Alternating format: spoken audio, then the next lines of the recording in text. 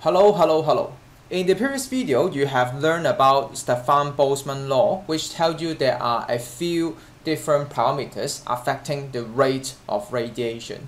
The second law that you learn is called the Wings Displacement Law, which tells you the relationship between the temperature of a body and the maximum wavelength that is emitting during the radiation.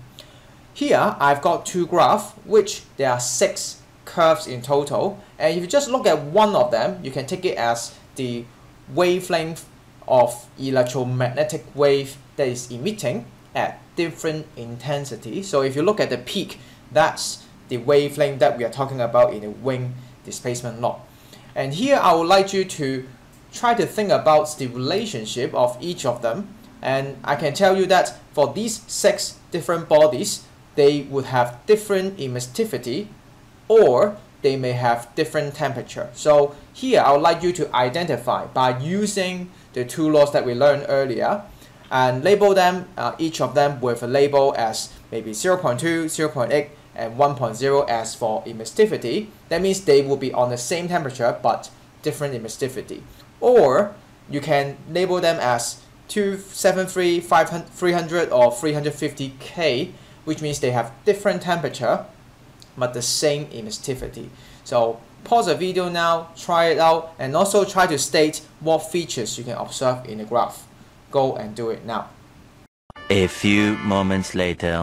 Okay, so first of all, I would like to recall the equation first. So for Stefan-Boltzmann law, that will be P equals to emissivity sigma A T to the power 4. For Wings displacement law, I could remember that is T times lambda max, maximum intensity of the wavelength, times a constant 2.90 times 10. I can't remember, this is -3. Yeah, -3. So -3 here. So this is the first thing that you want to recall, because from the equation, then you can deduce the relationship very easily. Before we start to make a decision, I think the other thing that we should do is to check whether or not the maximum wavelength, which is the one that we talk about, would be on the same line. So on the graph, you can see one of them will be having the peak aligned together, which I think, let me draw a line. I mean, it's much easier for you to do it on the paper if you have printed it out.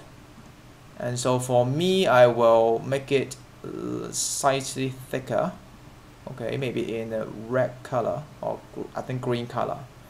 Okay, and I think you could see that the graph on the right, right, you can see the maximum intensity for each of them is all on the same wavelength. Okay, and this is going to be very important because later on you need to decide which one is changing emissivity, which one is changing the temperature. So similarly, if I try to make another one on the right, then what I would get is you will be able to find they are not actually aligned together, because if I align the top, this one, the bottom one is slightly like on the right, and the red one, the one below, is even further to the right. So you can see that they are not aligned together. So if that is the case, then you should be able to identify which one is changing the temperature, which one is changing the emissivity. So first of all, when we say changing emissivity, I assumed that temperature doesn't change. If temperature doesn't change, according to Wings displacement law, then the peak of the curve doesn't change as well. So that means this one is only changing the emissivity. So on the right, about emissivity. On the left is about changing temperature then. I mean, just biologically thinking. So in this case, then we can think about maybe for the right hand side, this one first, because it's probably easier.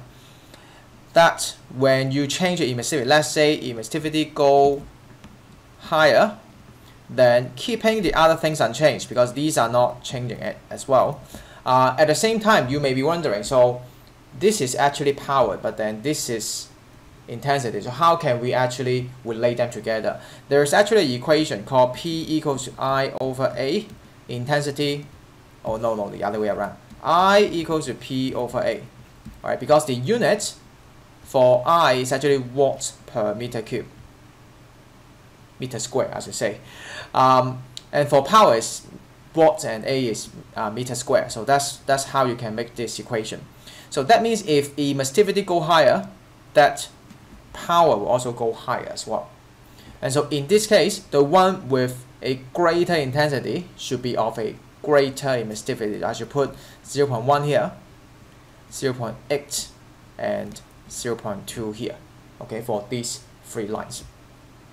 As for the temperature, then again, the emissivity should be the same. However, when you put that into the Stefan-Boltzmann equation, since T already increased, then inevitably, then power will also be increased. That means intensity also increase. So you can kind of guess so easily that the one at the top would simply be the one with greater temperature. So I would say 350 and 300 for this, and also 273 for this.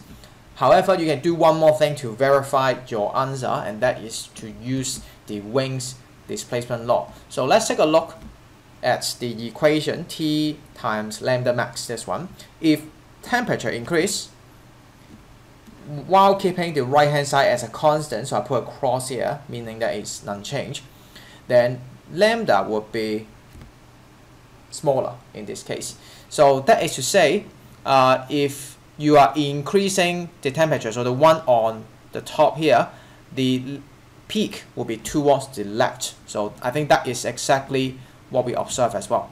All right, when temperature go higher, you can see the peak is going to the left, or the other way around if you like to think that way.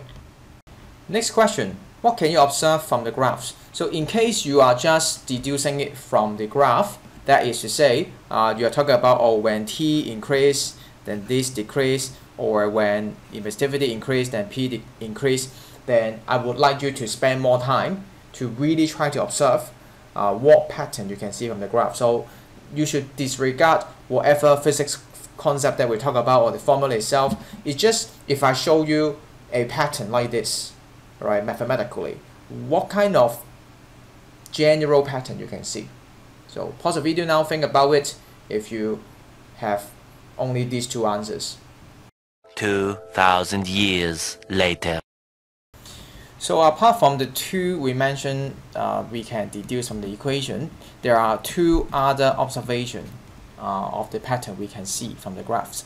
So the first thing is, if you try to look at the shape of the whole curve, you find out it's actually asymmetric. Alright, that means it is not symmetrical. When you talk about symmetrical, it's more like if you learn about in statistic normal distribution, where you can kind of like draw a cut it into half in the middle, and it is symmetrical. But for the one that we have, you can obviously, no matter which curve you're talking about, the one on the left is going up much quicker, and the one on the right is more gentle when it's decreasing. So it's asymmetric for sure. This is just a behavior of what we find. Number two is talking about how the one at the top, for example, if you can have a greater temperature or simply a greater emissivity, the line of the whole curve is always overlapping. Should I say overlapping? Actually not overlapping, but covering the one with the lower one. So that is to say, you will never have a curve like this, right? You can't have something like this one being maybe lower temperature but somewhat later on higher than the greater temperature, that one. Same for the others. You can't have something like this going like this. You can't do that. I mean, we just don't find it out this way in our nature world.